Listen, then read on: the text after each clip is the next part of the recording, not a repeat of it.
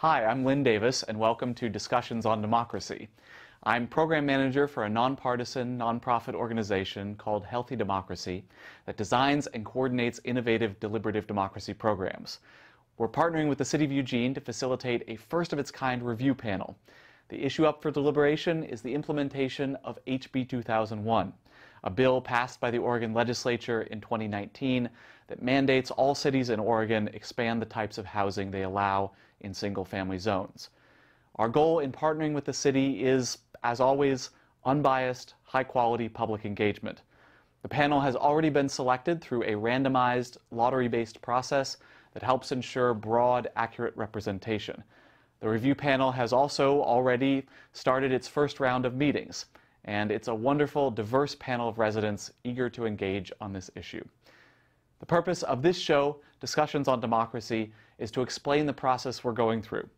This is the fourth in the series, and in this episode we'll be exploring the panelist experience from two different points of view. Our first guest is Kelly Coates, who is Operations Manager for Healthy Democracy. She helps the selected panelists with just about anything they might need during the process. Everything from Zoom training to providing laptops to emotional support. She's going to help explain what goes into ensuring that panelists have the support they need to carry out the very important and sometimes demanding work of deliberation. Then, we're going to hear from an actual panelist named Jeremy, who served on two different panels that Healthy Democracy facilitated. His first panel experience was in 2019 for the Milwaukee Citizen Jury, and in 2020 for the Oregon Citizen Assembly pilot project. Kelly Coates, welcome to Discussions on Democracy. Hi, Lynn. Thanks for having me. Nice to have you here. So we talk a lot about sort of the panel being on the dais or in a place of honor or otherwise sort of respected as someone, as an entity that we are serving as support staff rather than them serving us with information or something like that. And I wanted to first ask you how that sort of plays out in conversations before the panel even starts. I think it starts from the second that they get that very first letter or that piece of correspondence from us inviting them to be a part of this experience. And we want them to recognize that this is something different than what they think they may know or that they've ever experienced before. Because it's an invitation to be a part of this. It's not a mandate like a jury summons or even a focus group necessarily, that it's really them bringing their expertise to the table. And so we've over time even modified some of the processes that we've used to create this space for them where we acknowledge, for example, when we first get their response to say that they're interested in being a part of this. And so we will thank them and say, here's where you are. Stay tuned. There's more to come. This will get more exciting from here. And then, of course, that proceeds as they're selected and there's additional conversations that happen. I think that the intention, though, throughout the entire process, from the very beginning all the way through, is to make sure that they feel comfortable, that this isn't something that they've experienced before. We don't expect it to be something that they've experienced before. And we want them to have a friendly voice, a friendly person on the other end to help with that sort of easing of the comfort, I think, if you will. Yeah. Now, you've probably talked to more panelists or prospective panelists than maybe anybody in the history of the organization. What do people tell you when you first pick up the phone to call them, for example, to tell them that they've just been selected? This assumes that they pick up my phone call because that often happens. They're getting a phone call from a number they don't recognize. I had one gentleman hang up on me 4 times before and I kept redialing and then finally got him on the phone. But to even get through that initial, hi, my name is Kelly Coates and I'm with Healthy Democracy, the organization that, it's a lot to get through. So I think that one of the main sort of pieces that they're most trepidatious about is in this influx of scam calls and spam information that we receive, both email, phone, all of these different things, that they're there's a lot of nervousness. And so that initial phone call is one of welcome, one of excitement, one of congratulations, one of you have been selected, to encourage them to feel comfortable, to know that they're a part of something that could be really, really cool. And then to be able to answer some of those other questions, like, are you sure that this is legit? And, so constantly referring them to our resources to say, you're not, this is not something that is happening in a weird vacuum, that this is, giving them those resources that can kind of help them find that out for themselves. Yeah. Do you ever feel like there's sort of a balance in some ways between like projecting an air of gravitas of the process, but yet also not making it feel intimidating? I think so. I think that they, because I do want them to know that they're a part of something really cool. I do want them to know it's also something that is being taken really seriously. And the story that I often share is that it's very similar, that these are big questions that it may be a city government or a state that this group is wrestling with, and they know that they have a whole bunch of different ways that they could get answers to their question. And they could just as easily, the main analogy I often draw from is the one of the town hall. Like, we could have a town hall meeting, which is also a legitimate way to bring voices to the table. But in general, the folks who attend are either super excited about it or they're super frustrated by it, whatever it is.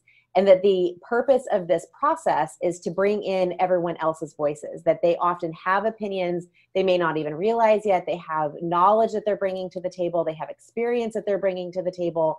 So it is that emphasis on, this is important. You're doing something that is critical for a host of reasons.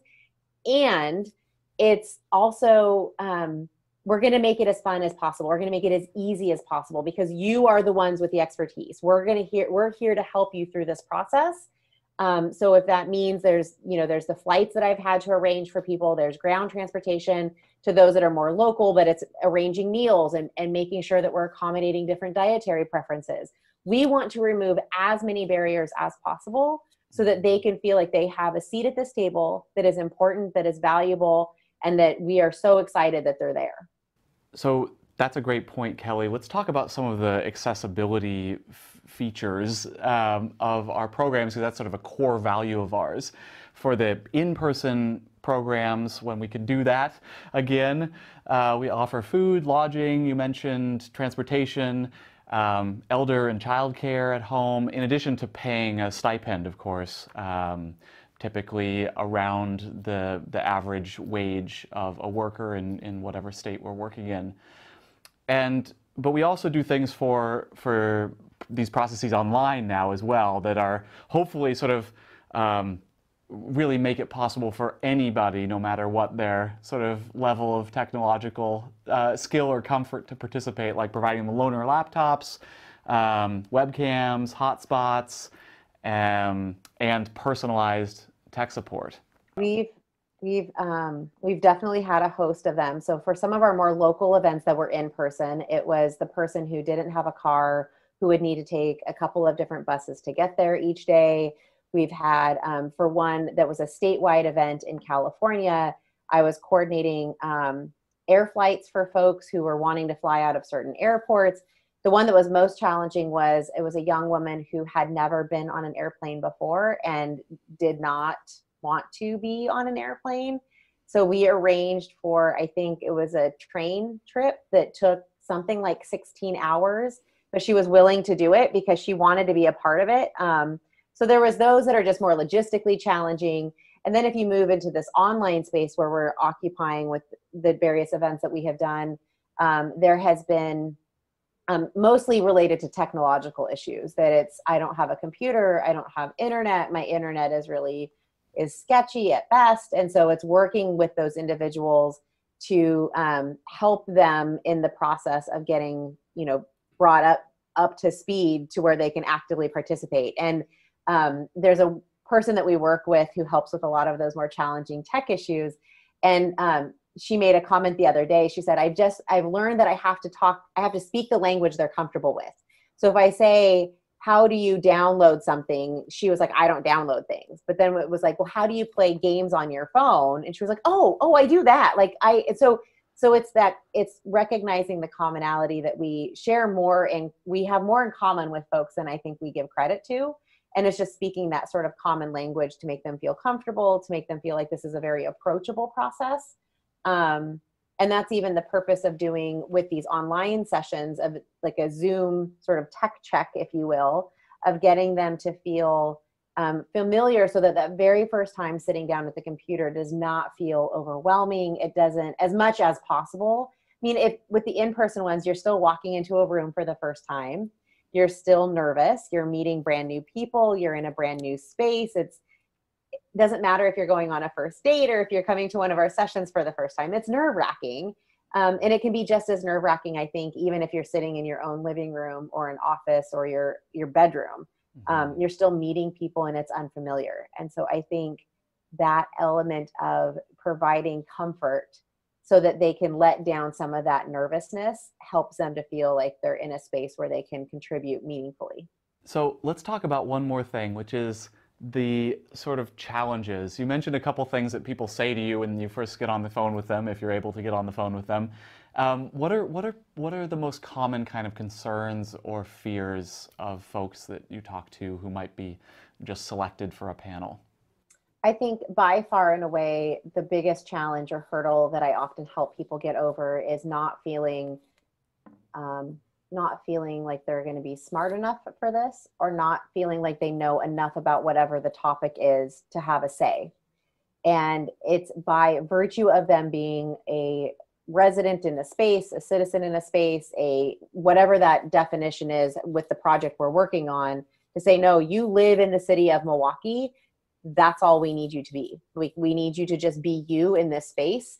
I've talked with some panelists who have said, well, I'm a researcher by nature. So where do I need to go so that I know what we're talking about on that first day? And there's absolutely some things I can give them to kind of help them feel a little, it's about comfort. So if that person needs information initially to feel comfortable, great. But it's the reminder for most people to say, you are not expected to have done homework on this. You are not expected to have been an expert on this. You are not being asked to know everything about whatever this topic is. In fact, there's no test. There's no quiz. It is you with your lived experience having something to say about whatever this topic is. And we think that this is, that is the most important thing you bring into the room. Let's talk a little bit about a few personal stories. I know I've interacted with some panelists, you've interacted with a lot more, but I was just thinking about, having a conversation sort of like that with somebody who was on the panel in 2016 in Oregon for the Citizens Initiative Review that year. And it was a young woman who was maybe in her early 20s, I want to say, if that, and felt really hesitant about being there, even once she had arrived. And felt like she kind of didn't belong, and sort of by the nature of all the ages represented in the room, she was definitely at the younger end. And I remember right off, near the beginning, her talking about, I feel like I should just go home. I don't think I have much to contribute. And of course, like a couple of us, some moderators kind of talked to her and the support staff at the time.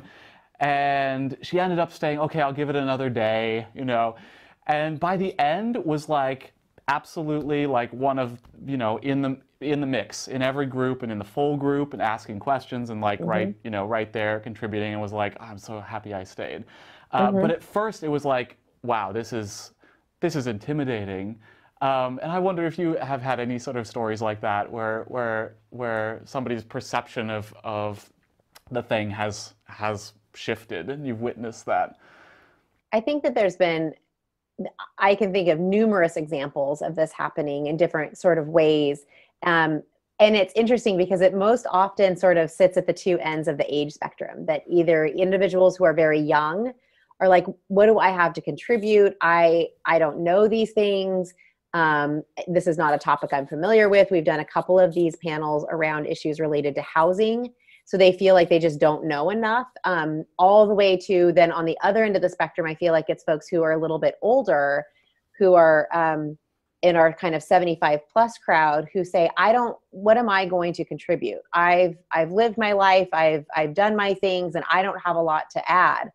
And then those are the folks that tend to be, in both cases, often looked to for the answers.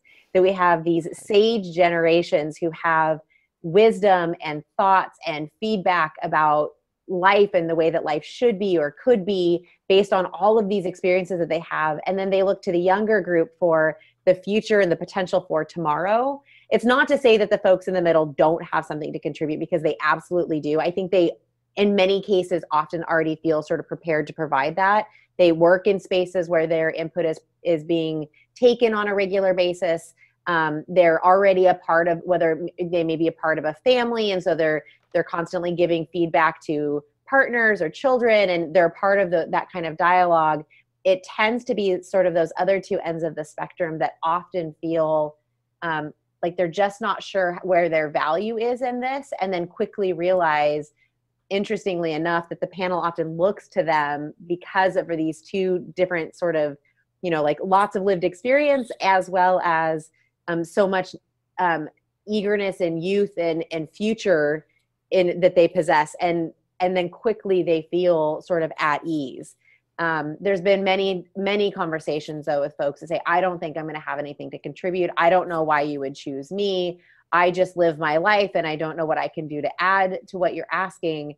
And it's that reminder of you occupying a space, and whatever space that is related to this topic is all we're asking for you to do. Like, that's all you need to do ahead of time. Realizing, of course, that some people, like I said earlier, feel more comfortable wanting to draw from research or other pieces that they're doing, so that they can feel more comfortable when they walk in the door. But the understanding that is not a requirement to be here. And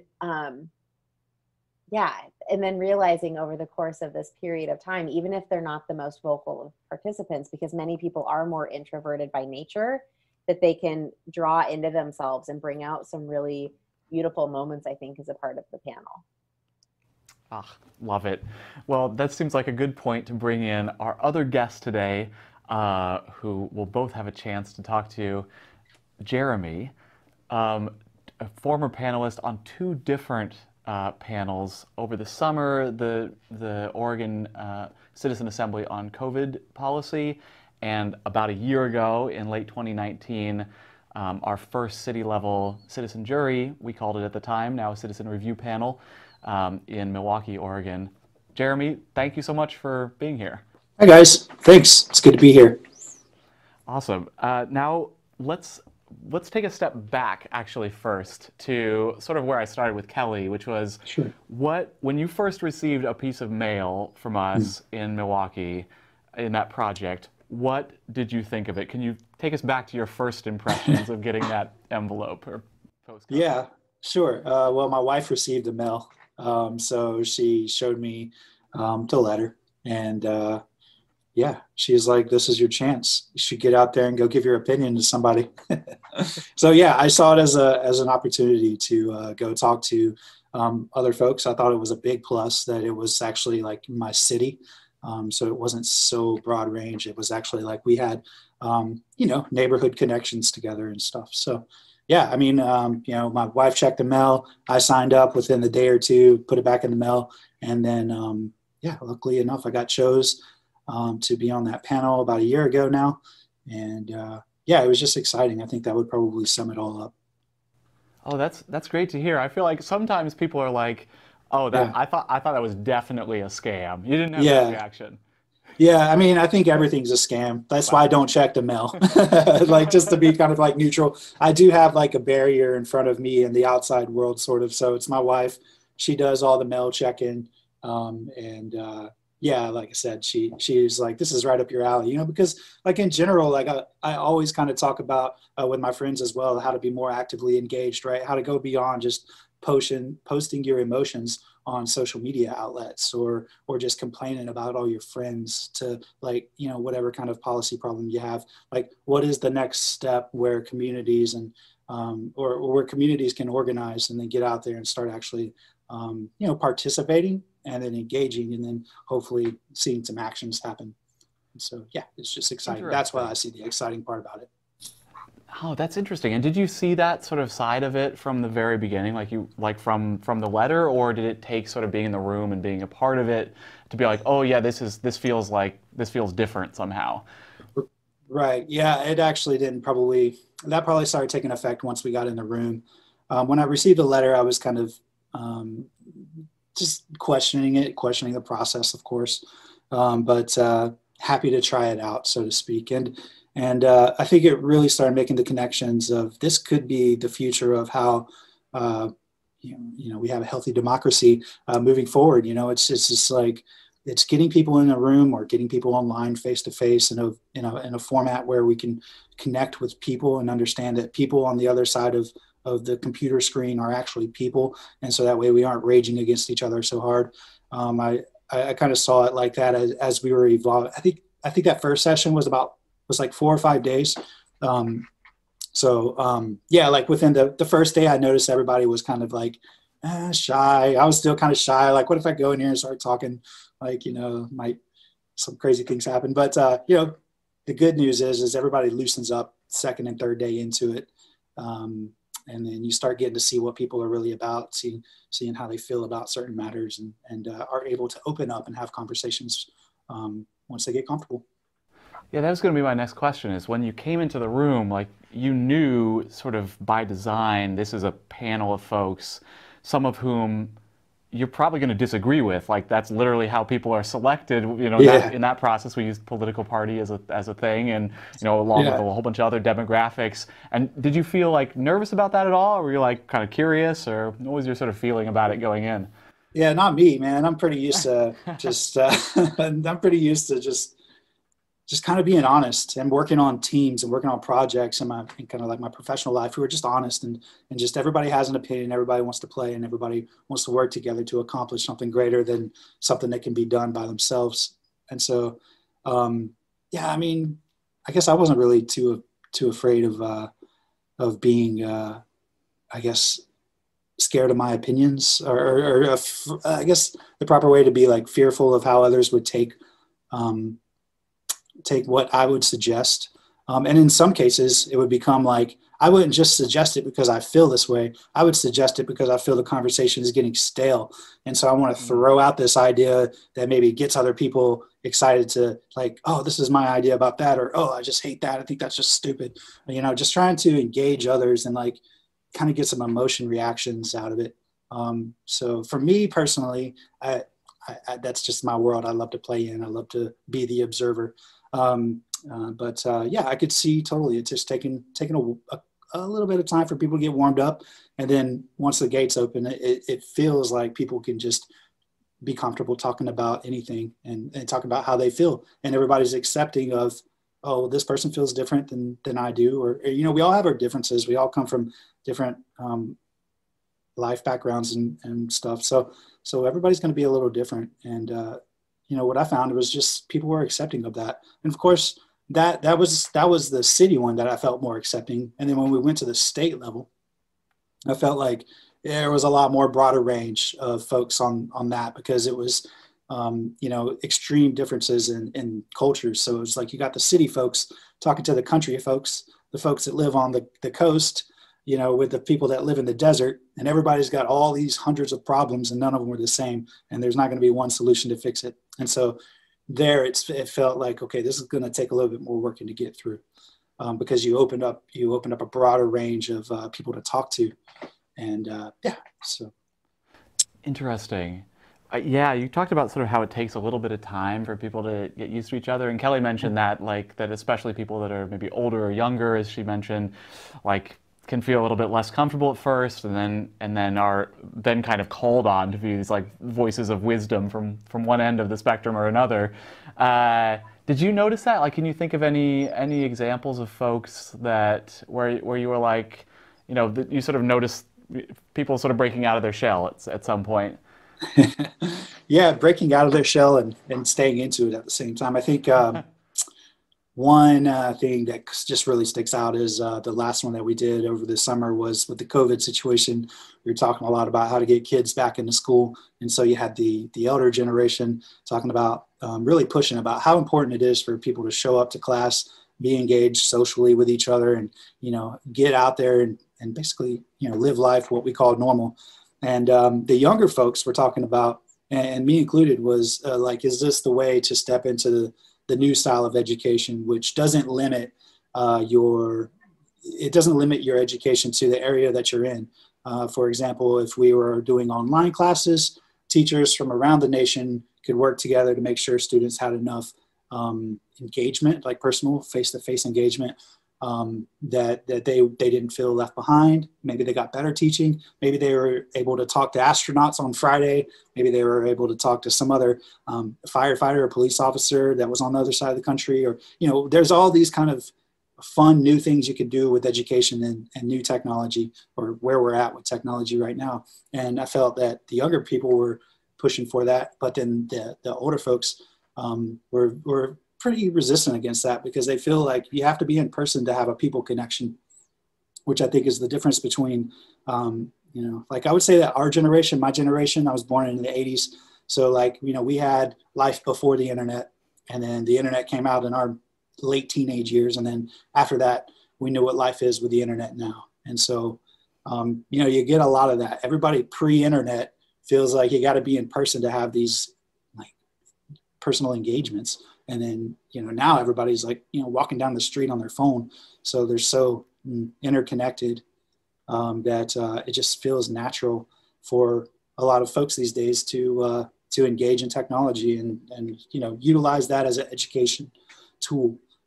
Me personally, I was practically a dropout of high school, and I didn't learn anything from college, and I never went except for to go party with my friends and whatnot. But I used the internet as a tool to constantly learn. I mean, even to this point and to this day, to this morning, I was learning something about something that I'm interested in that will, constantly just push the envelope and keep moving forward. So, yeah.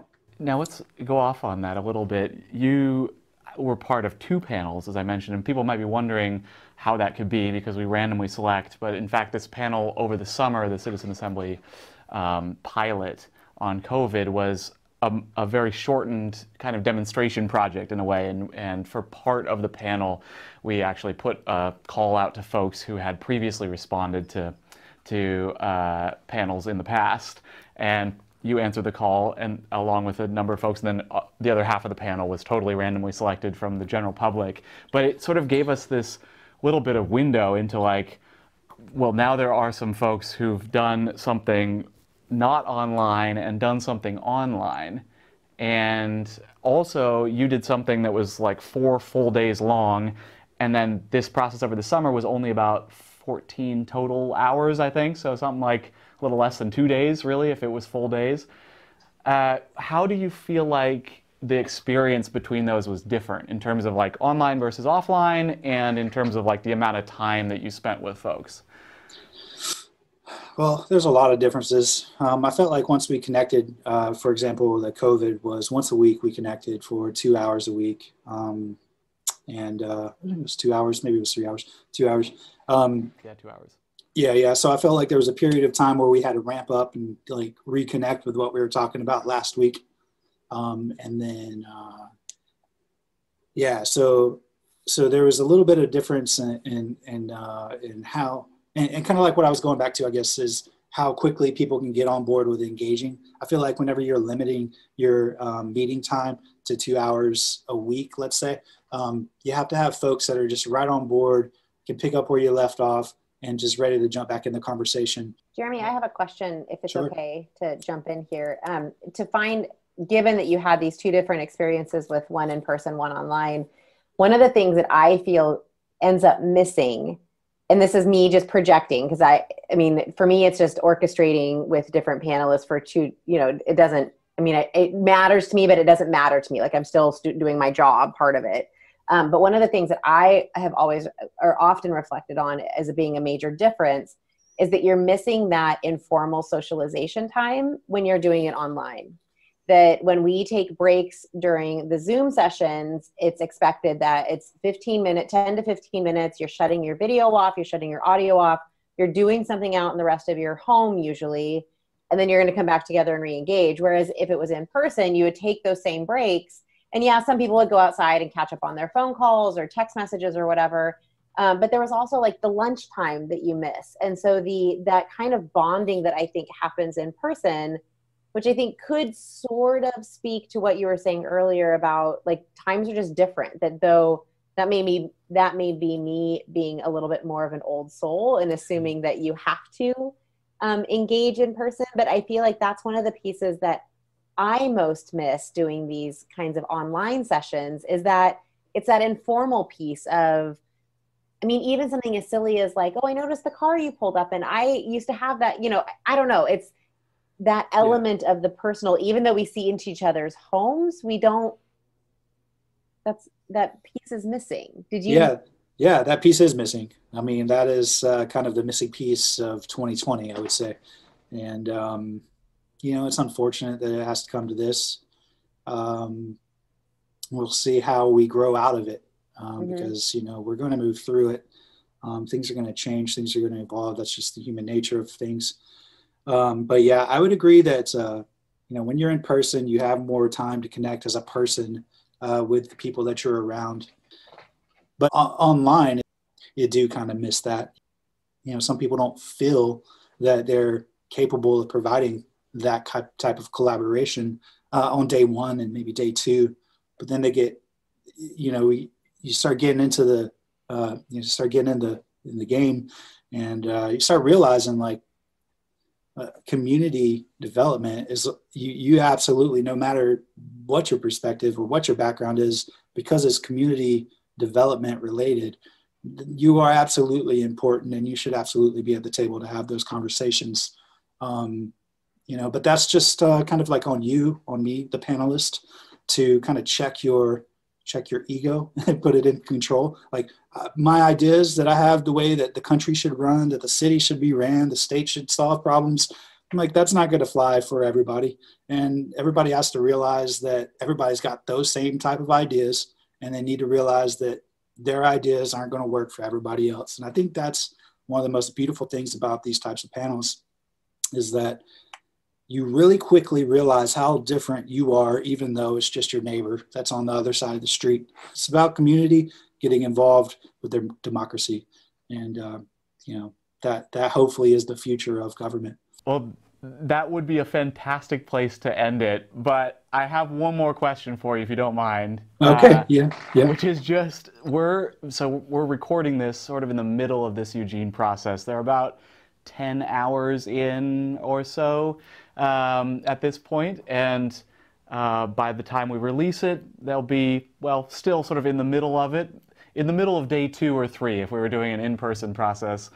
What would you say to somebody that was kind of in the middle of it at that stage, tons of information coming in, but still like some time left where there's going to be some hard conversations? What advice would you have for people who are on the panel? Take a deep breath. Don't let it overwhelm you. Take it one step at a time, and be open. Be open to other perspectives. Think about things that you personally wouldn't think about.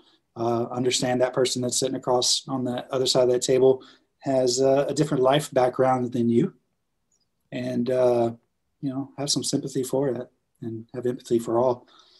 So yeah, but I think the biggest tip would just take a deep breath and just keep moving. That's awesome advice for maybe all of us, especially right now. Jeremy and Kelly, thank you so much for being on the show. Thank you. Thanks, Lynn and Kelly. It's fun.